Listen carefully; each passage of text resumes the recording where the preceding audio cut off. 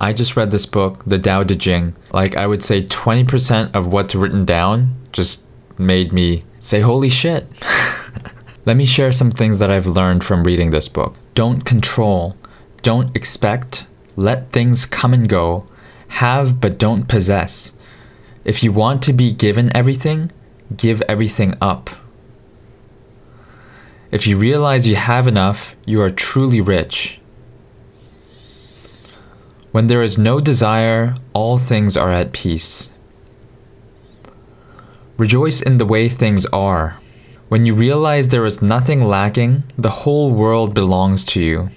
If you keep your mind from judging, your heart will find peace.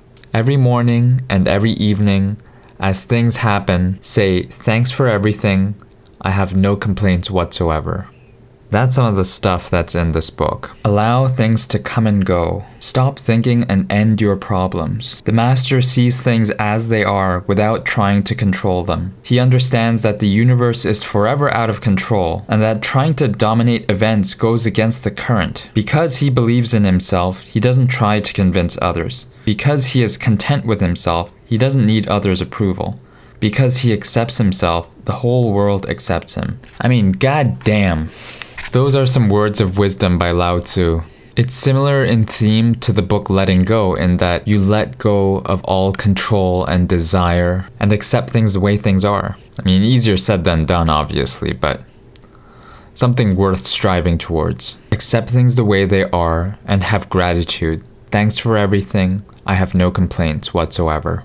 Man, I could read this every single day and still find it insightful. If you want to get rid of something, you must first allow it to flourish.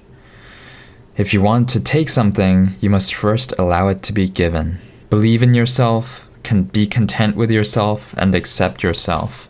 And the world will accept you. It took me like 2 hours to read this whole book. I mean, it's just a bunch of like poem, like, as you can see here.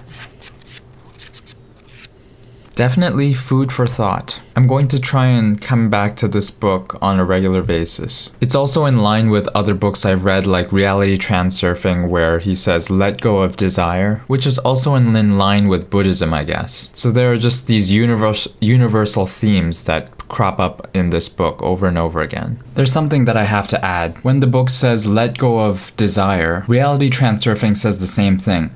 But it says intend, don't want or desire. So I intend to do this. I intend to have this, not, oh, I want this. And the difference, I guess, is in the feeling that you get. Wanting and desiring means that, oh, I don't have this, so I'm coming from a place of lack, but I want this. And intend is, I am going to get this. And again, with The Strangest Secret that I talked about recently in my videos, and Reality Transurfing as well, as with so many other manifestation material, imagine as if you have already got what you intend to have and feel that feeling. It's funny because it's like telling a hungry person, to act as if they're full, which doesn't really make sense. But I guess if you're using your imagination, you can imagine it, and that's the power of imagination. I keep forgetting to do what Feeling is the Secret, the book, told me to do, which is as you're falling asleep every night, imagine that you already have everything that you desire to have. I guess intend to have. I just end up getting distracted with other thoughts. I don't think it's contradictory that you can strive for things that you intend to have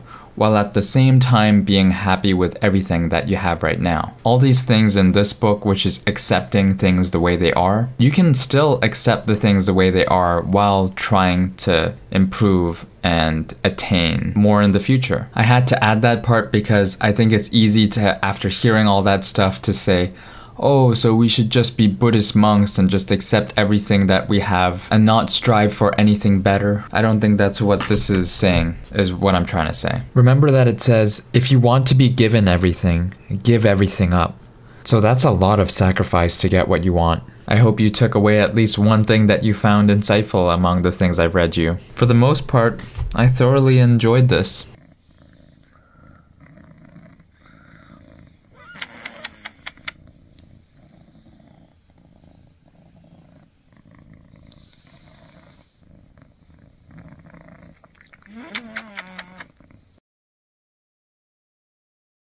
Oh, she just got up. 아이고. I was gonna film you, Mochi. And then you got up. 1% better every day, baby.